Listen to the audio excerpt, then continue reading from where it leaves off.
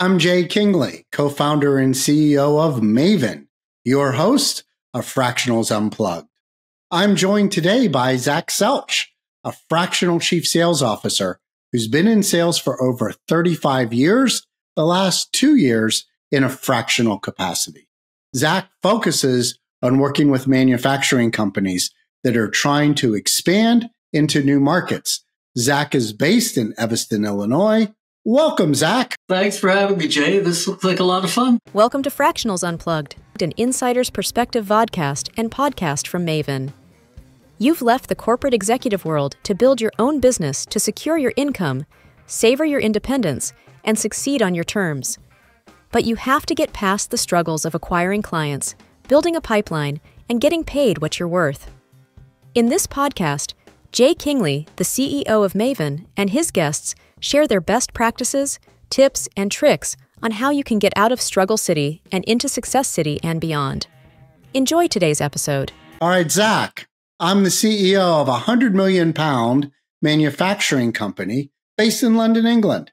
I'm looking to rapidly expand the sales of my groundbreaking product into Asia, North and South America, and the South Pacific.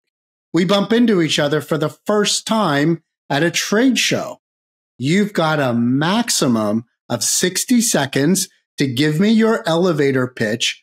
Go. Well, Jay, most people who are expanding and selling internationally well, typically will tell me they have, 40, 45 distributors, and about 80% of those are weak, and about 20% of those are really doing the job. And what would happen if we could invert that? What if 80% of your distributors around the world and all the best target markets were as good as your best distributors today, and all the weak ones were in the process of being replaced? How would that impact your goals? And that's basically what I do, Jay, is I get you engaged, competent distributors in all the target markets. So, Zach, who would you say is your ideal client, and how would you describe the target market that you focus on? My ideal client is somebody who has been very successful in selling in the market they're comfortable with. Doesn't really matter what they're selling. I've dealt with pretty much any type of service or product you can think of. They've done really well, and now they're tasked with global expansion. They're going into multiple markets that are unusual to them, that are culturally different, have different experiences. And here's the important thing. They recognize they really want to succeed, and they're willing to ask for help. That's my ideal client. Some of these people have 20 years experience. Some of them have 8 years experience. But that's typically my ideal client, are these people who have been very successful and want to be successful in international expansion, and they're willing to ask for help. And what size companies do you normally work? I've done a project for a Fortune 50 company, and I've worked with a lot of startups. I've been on the team of 11 startups. I've helped a whole bunch of other startups, including even Series A. So it really stretches a whole gambit of different sizes.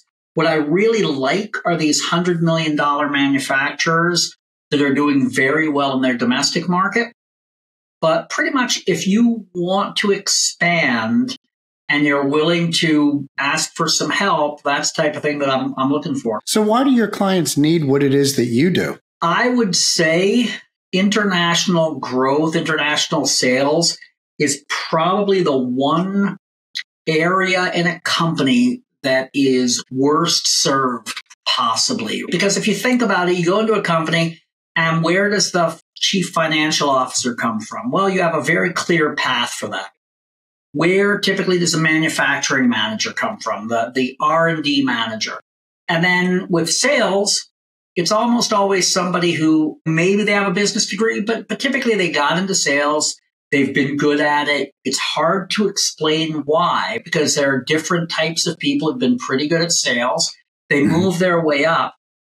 Now, when it comes time to international sales, very often you say, well, how do I know who's going to be good at international sales? I grab a sales guy and his wife is Vietnamese. So you go, okay, I'm going to make you head of international, right? That happens all the time.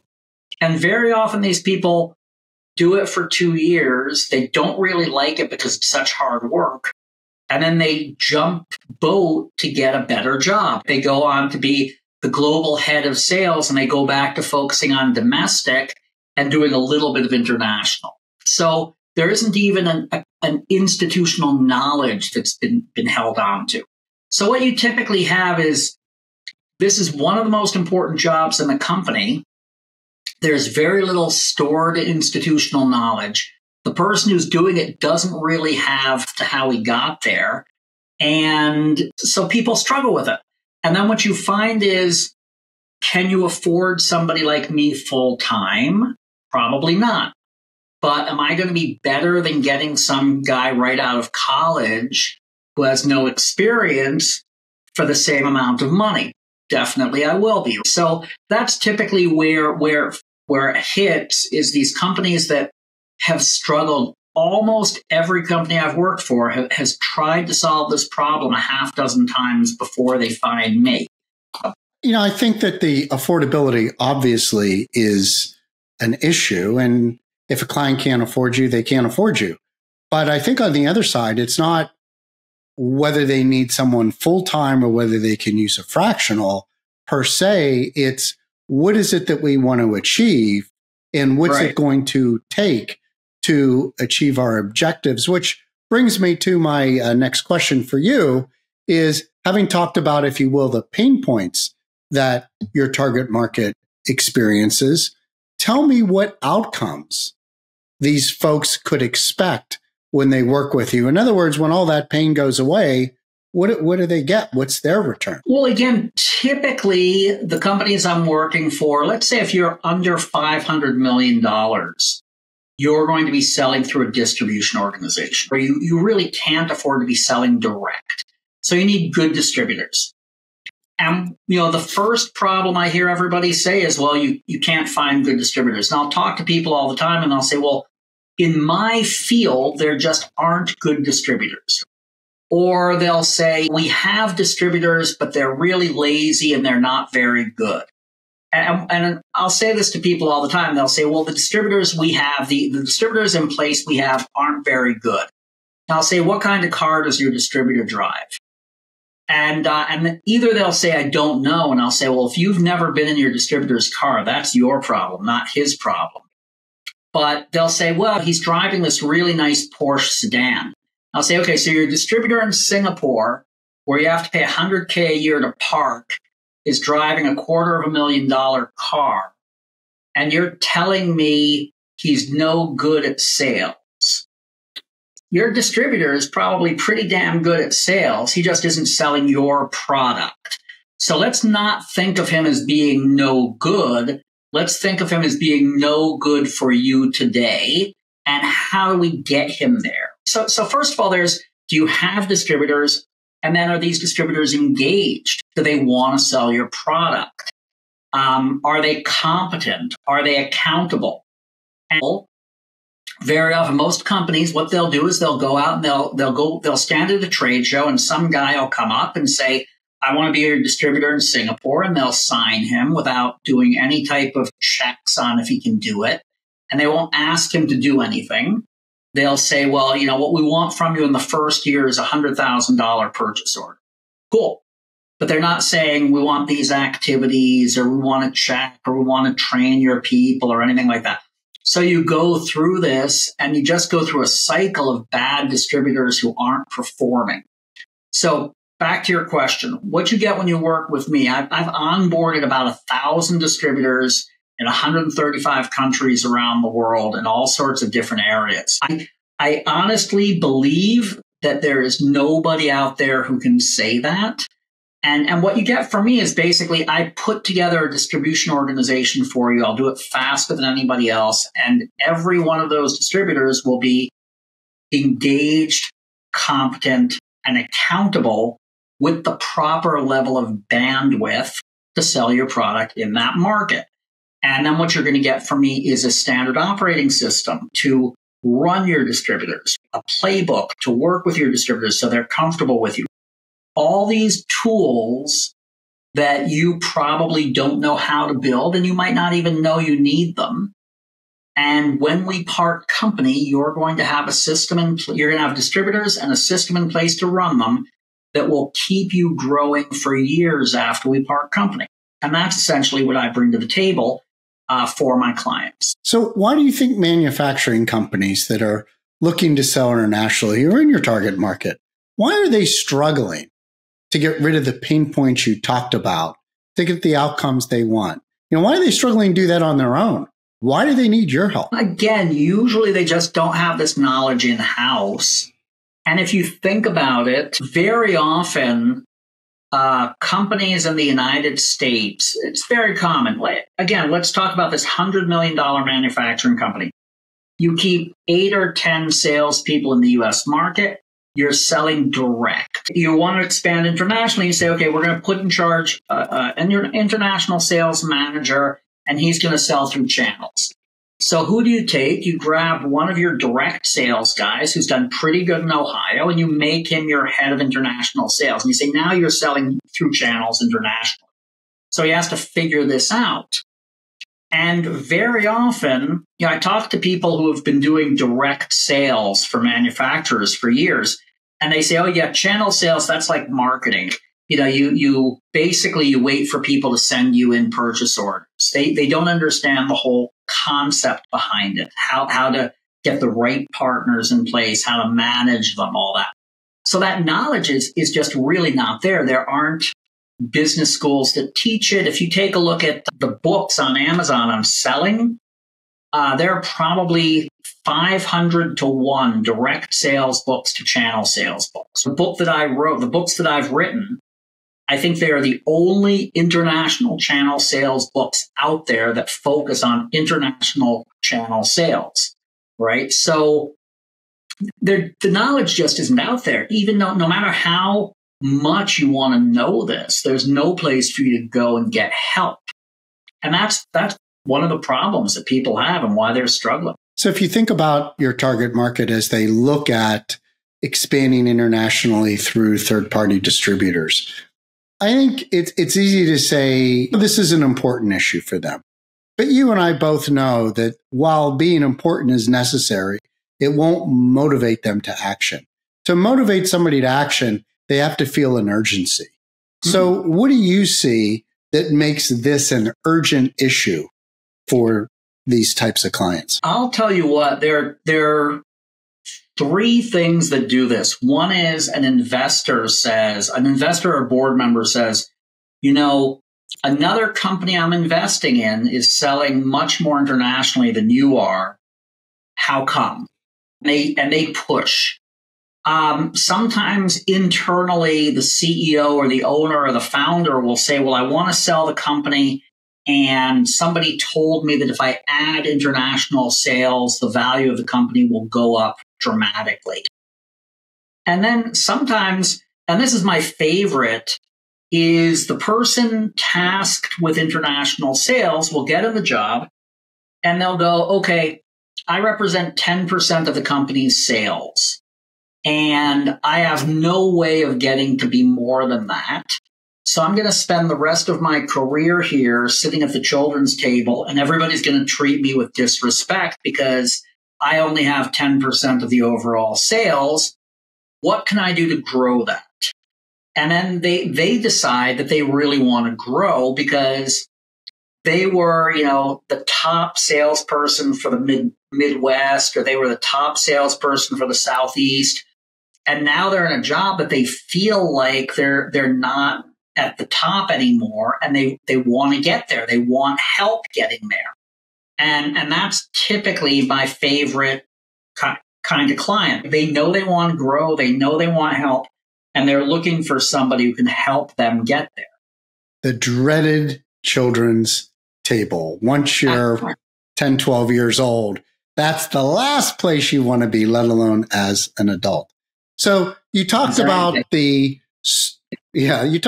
struggles that companies have of setting up effective third-party distribution in international markets and how they often just spin around in circles. So what's your insight into the root cause that's responsible for this that you find your clients just don't understand? I'll tell you what, think about the semantics of this. And the semantics in this particular case, I find to be really important. So very often you'll talk to somebody and he'll talk about his distributors as his customers, right? And it makes sense because why does he say that? He says, well, they're giving me a check. They're paying me. They're my customer. And when you think about your customer, you say, well, if he's my customer, I can't ask my customer what he does with the stuff I sell him. I can't tell him how much he has to buy. I can't tell him how to run his business. He's my customer. And the same type of thing, very often, I'll ask people, I'll say, well, does your international sales manager, does he support the distributors or does he manage the distributors? And 9 times out of 10, they'll say, oh, his job is to support the distributors. And what are they thinking? They're thinking, well, the distributor puts in an order, I ship him a widget, and then I call up the regional sales manager and I say, can you come out and do a demo for me? Because I have to do a demo for my customer. So now what we know is this distributor doesn't know how to do a demo. He's asking somebody else to do it, which means I sold him a box. Now I'm shooting my regional sales manager halfway around the world to do a demo for him so he can sell the box. Now, just change that language. Say, I'm managing part of my sales organization. The distributors are my external sales organization.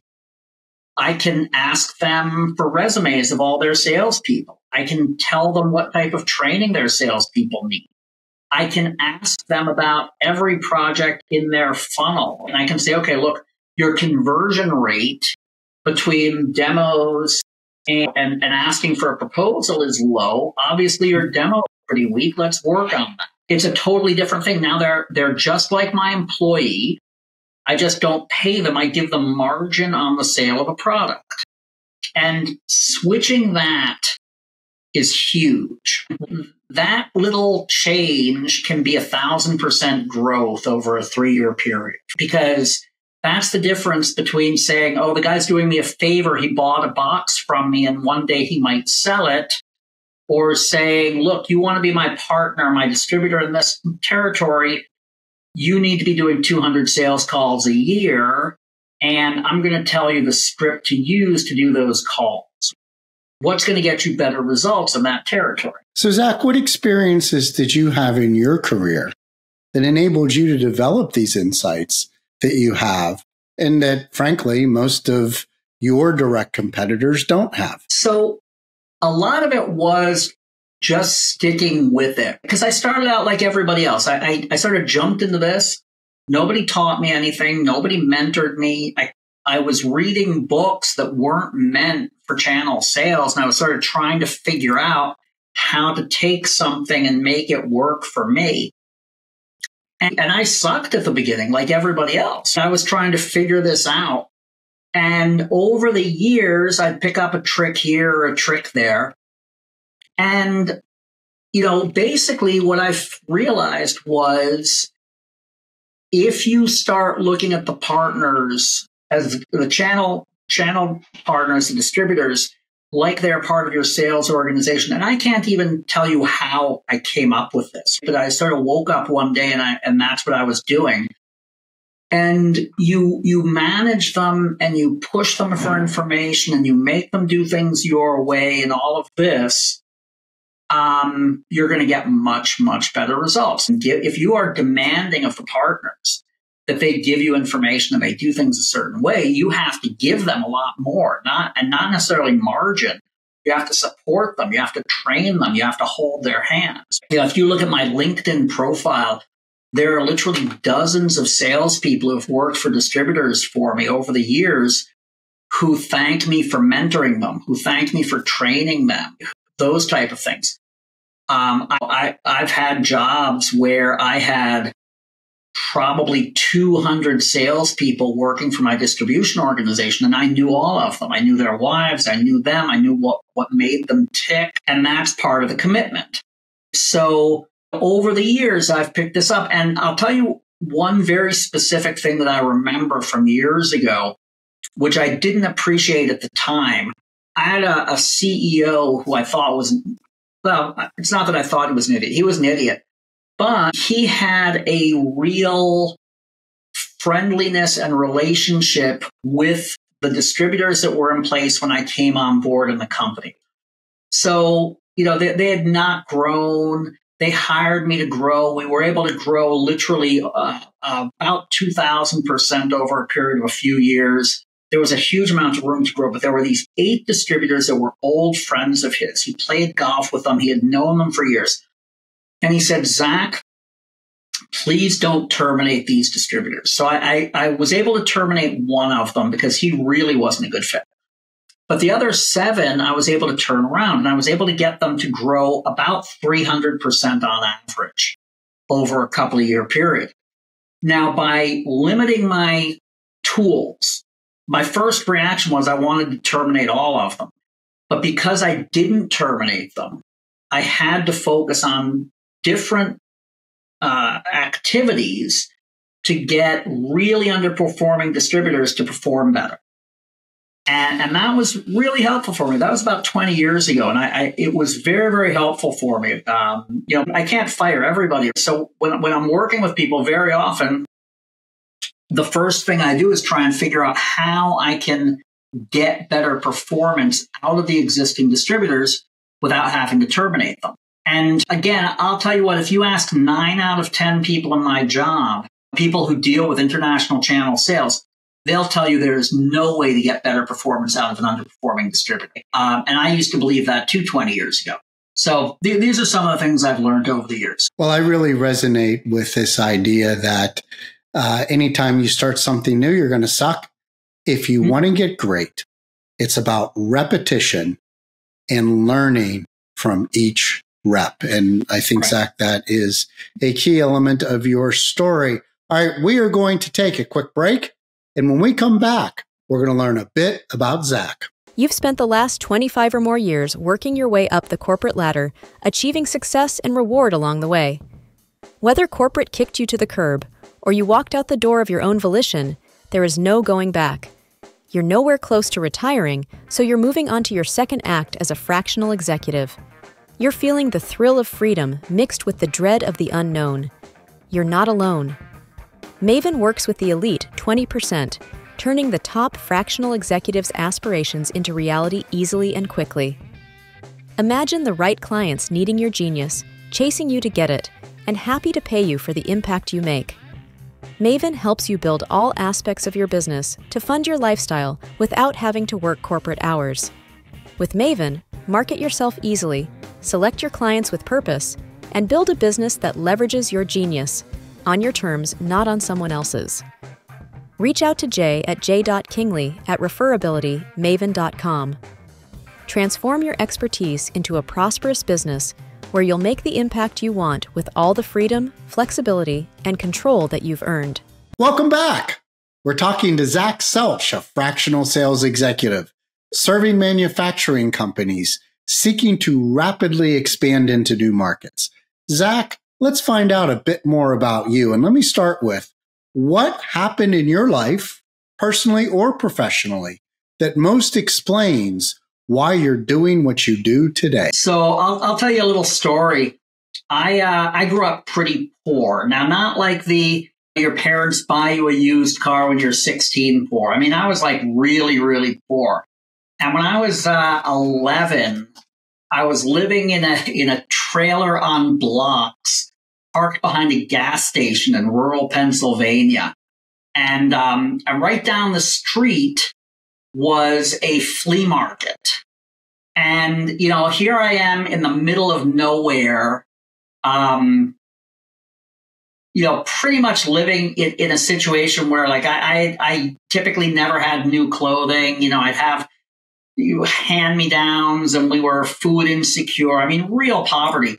And I got in my head that I wanted to travel. And I had never seen anything. I had never been anywhere. But I wanted to travel. I would watch, TV shows about travel and all of this. And one day I walked down to the flea market and I got myself a job selling factory second cutting boards. So here I am, I'm 11 years old in a flea market in rural Pennsylvania. And I am like on fire in terms of sales. In 1976, there were days when I was bringing home $100 in commission. You can imagine, it was almost my family's monthly rent. I could bring home in a day's commission selling cutting boards. And I'm 11 years old, and I thought, you know what? If I can sell something, I can sell anything. And I bet I can sell internationally. And that is my ticket to getting the hell out of here and traveling and seeing the world. So that was just sort of like a thing that stuck in my head. And basically, that's what I worked towards doing. I figured if I can get a first job selling internationally, I can leverage that. And that's it. My first sales job was an international sales job in Africa. And then I moved that into a job in Europe. And basically, I've been selling internationally ever since. And I do enjoy the travel. I do enjoy the different cultures. I do enjoy that mix up. But that's really what drove me into doing what I did. And I spent about 25 years of my life as an expatriate living all over the world. And then I moved back home to give my kids a more stable life, which is what my wife wanted. Having also grown up in rural Pennsylvania, I know exactly the type of area and environment that you are talking about. What advice would you give other fractional executives who are trying to build their business? In terms of advice to fractional executives, I'm going to say cash flow is king.